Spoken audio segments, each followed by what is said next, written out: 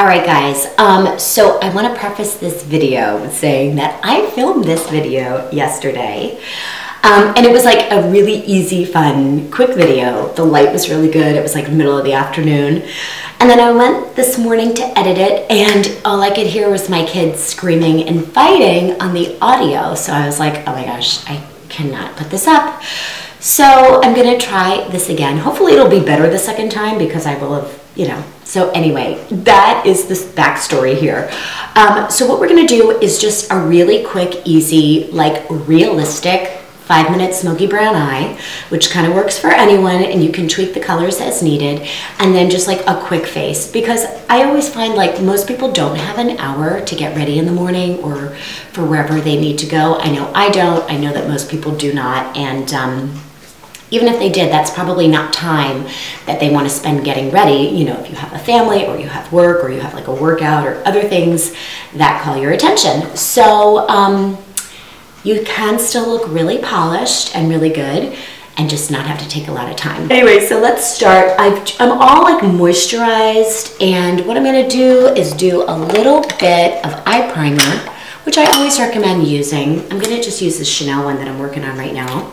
I had mentioned before, I don't really think it's like the best product in the world. I think I'm a big NARS Pro Prime, and I also love the Urban Decay one, which is like almost like the original. I feel like they kind of came out with that primer potion before everybody else was doing it.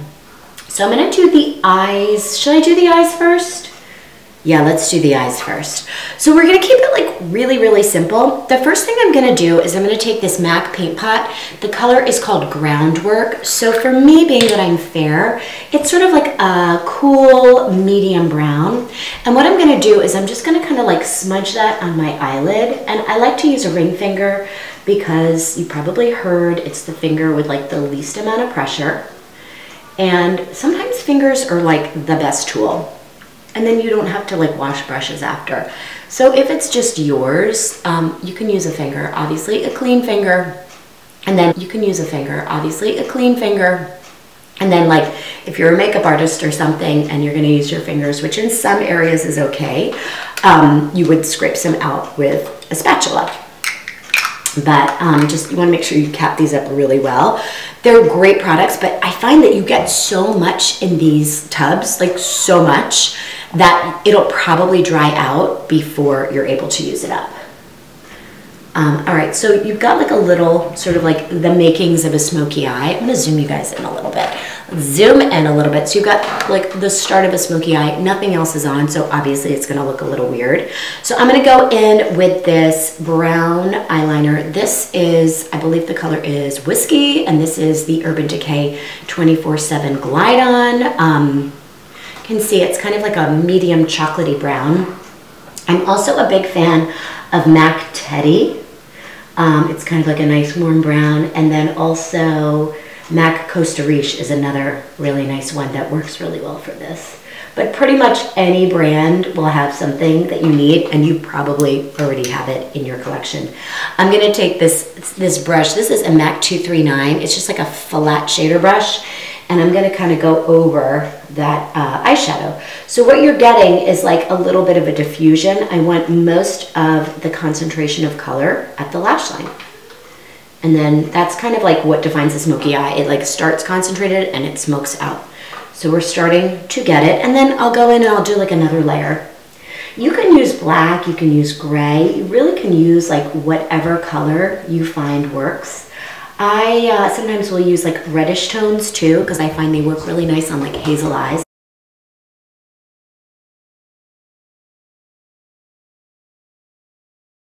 And then whatever's left on that brush, I'm just gonna kind of like bring it down on the lower lash line. And before I forget, what I find with the lower lash line is that if you're planning to put mascara on, which I advocate putting lots of mascara on regardless of your age or your style, it just usually makes everybody look better. when you're putting that mascara on the bottom lash line, it's going to add almost like an eyeliner effect because it's making your lashes look thicker. So it's going to add that natural lining. So I always go really light on the lower lash line, especially if you're, you know, 35, 40 plus. You don't want anything too heavy on the bottom lash line because it's going to pull the eyes down. You want a little bit of definition, but you can always add more. So I always say err on the side of caution, and then once you get that mascara on, you'll know if you need to add more. But it's a lot easier to add than take away. So, okay, we're getting a little bit of smokiness, and then I want to bump it up a little bit. So I'm going to go into this Urban Decay, a lot of Urban Decay today. This is the Naked Basics. This is the second version, the Naked 2, and you get these like great little cool browns. I find this is also a really nice brow kit. Like these colors are really great for brows, or like this one if you're a little darker, because they're nice and cool.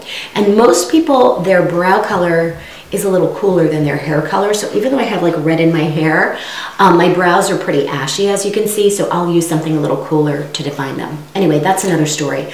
So let's get just like a nice, I'm gonna use this kind of flat, slanty shader brush. You can see this is another Delium Tools one, and I'm going to go in with these kind of like medium browns. They look light, but because I'm fair, I find like a little darkness goes further than you would think. And I'm just going to kind of like blend that liner into the paint pot that I have. So you're starting to get this like, okay, it's kind of smoothing out. I find powders smoothing over creams can look really nice and like soften them up and make them last a bit longer, or a lot longer even. And I'm gonna kind of do a little extra at the outer V here and like blend it all in, but really simple, like no special skills are required at all. And then just to kind of finish this and like make it look a little more polished, I'm gonna go in with this color, which is kind of like a matte skin color for me, maybe a little bit darker. And I'm gonna go above where I put the color. So now it's just gonna like soften the landing, like make it really smooth and diffused. I haven't done my brows, but once I do that, it's going to look 10 times better. So speaking of brows, let's finish kind of this eye, and then I'll go back to the other eye and we'll like bring it home. So I'm just gonna like frame my eye. My brows are pretty sparse. They always have been. It's not only age. They just always were really thin. And that's okay. We're just gonna fill them in a little bit. And then what I'll do, like I was talking about before, is I'm gonna go in with this palette, and I'm gonna mix a couple of these colors together and go over the pencil with a little eyeshadow. If you have brow powder, great, but you don't need to go and get it. You can probably just use an eyeshadow color that you already have. And that'll just kind of like set it, and then I also find it makes it look a little bit more natural. All right, so there we are. I'm gonna go and finish this side, and then I'll be right back. Okay, so both eyes are pretty much done. It doesn't look like much yet because I haven't done the rest of the face. So let's talk about that right now. So I'm nice and moisturized, and what I'm gonna do is something that I've been doing lately for like my foundation, and I like it. So this is the Chanel Tan de Chanel, Soleil Tan de Chanel, yes. And it's like this cream bronzer. It's very warm, so it doesn't necessarily work for contouring, but I've been using it lately, and I've been kind of like bronzing up my winter skin, and I'm really liking it. So I'm gonna take a little bit of the product. It's like a cream kind of gel. It's not greasy at all. And I'm gonna kind of like put it on the high points of my face, like forehead, bridge, and nose, stuff like that. Now, before you're like, oh my God, that's so orange, because it is. I wouldn't leave it like this. I am going to take a foundation, and I am going to kind of like blend that over it. So let's go ahead and use, let's use this one. This is the L'Oreal Infallible Pro Glow. You can use like any combination that you like. And then I'm going to use a little bit of that on the back of my hand. I found out about this foundation though. I like it, but I was like, gosh, it smells like alcohol. And sure enough, there's alcohol in it. So I don't think I'll be repurchasing it for that reason. That's kind of disappointing because I don't want to put alcohol on my skin. And I'm gonna kind of like go over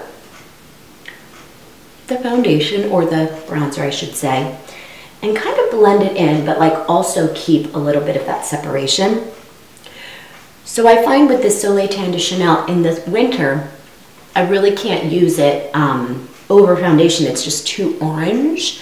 But something about using it under foundation works really nicely. And this foundation, it's a glowy, kind of sheer foundation. I'm about to go teach class anyway, so I'm gonna have to wash all this stuff off in a couple of hours, but that's okay. It'll be another opportunity to do some more makeup later. But quick makeup.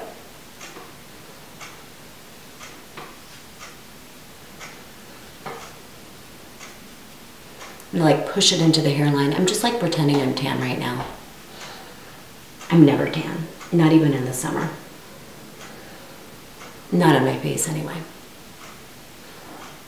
Okay, so we're blending it all in. We're gonna let that kind of like set, but automatically I feel like the eyes look a little better when we have a little bit of something on the face. What I'm gonna do before I move on is I'm gonna just put a little bit of powder under the eyes. We'll just use a little powder. This is just a little bit of the Maybelline Fit Me. This is in the color Fair. So for me, it's good under the eyes, and that's really all I'm gonna do right now. So that way, when I like shade and all that stuff under the eyes, it doesn't get like sticky. You have like a nice powder kind of finish. And I think that I wanna like make the smoky eye a little bit darker. So now I'm gonna use a black, not a lot of black. What I'm gonna do is just like lift my eye, and I'm gonna get right into the root, like underneath the lash line. We call this tight lining. And then that is gonna give you just like a little more of something without doing like a black line. Like I just did in the lashes. That's really all I did, but it looks like almost like I did a line because it's just made my lashes look really thick. And then I'll go in and I'll kind of like smudge it. Yeah, I'm gonna smudge it. So you've just got like a little more smoke going on right now.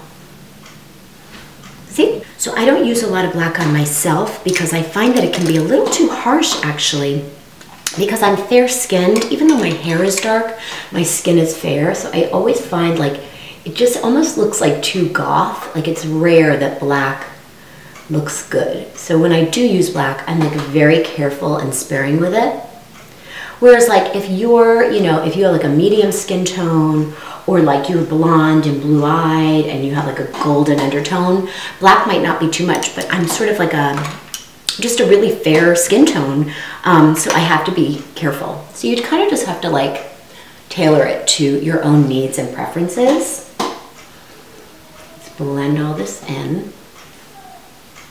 I'm gonna take it down my neck because my face is totally more tan than my neck right now. In the monitor, because I have a light on me, it looks a little more pale, but I kind of like having a little bit of tan. It's not bad. I'm just gonna use a tiny bit of concealer now. I'm gonna go for something sheer rather than like a tart Shape Tape.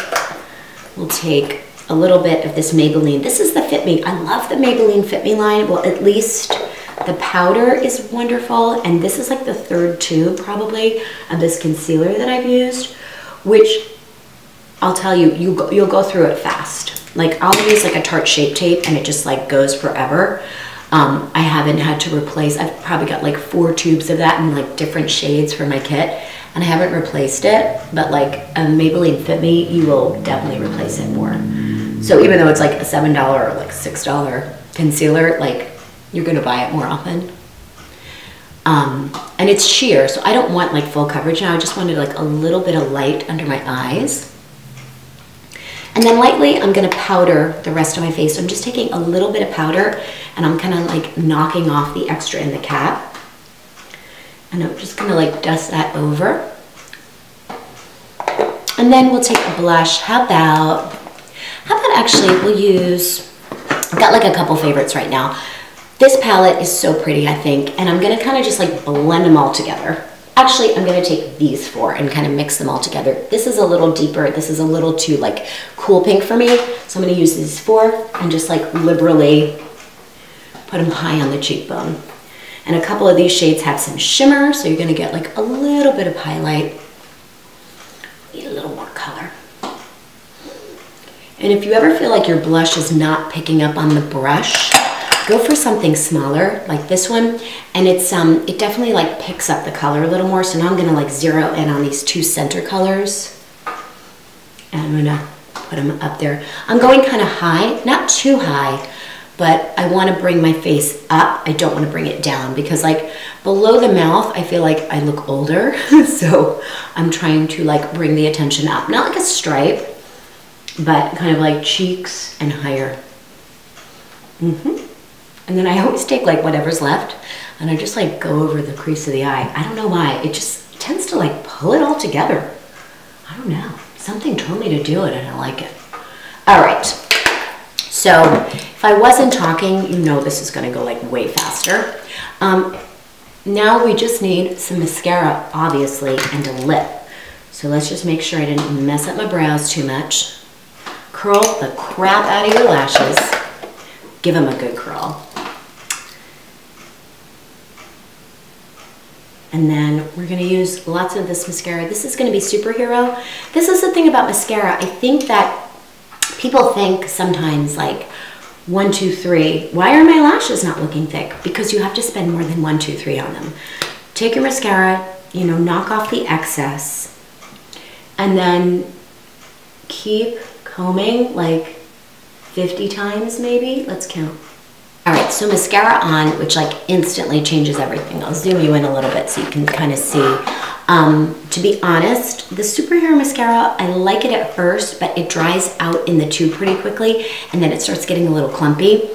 But the thing is, I've probably had it at least 6 weeks, so it might just be telling me it's time to go.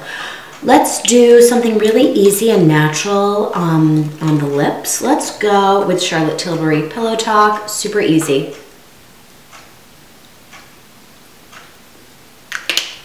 No big deal there. And then I'm gonna take a little bit of MAC Strip Down and I'm just gonna like add a little definition. This is a little cooler than would probably go with the Charlotte Tilbury, but I wanted to cool it down. And that's really all I do. I could probably go a little darker, so I'm gonna put this. This is Spice Lip Gloss by MAC. And that'll give me like a little more color. So let's zoom out and see how we're doing. I think this is pretty good, everyday, easy kind of makeup. I'm just gonna like press a sponge with like a tiny bit of powder just over, because I want everything to look like really blended and good.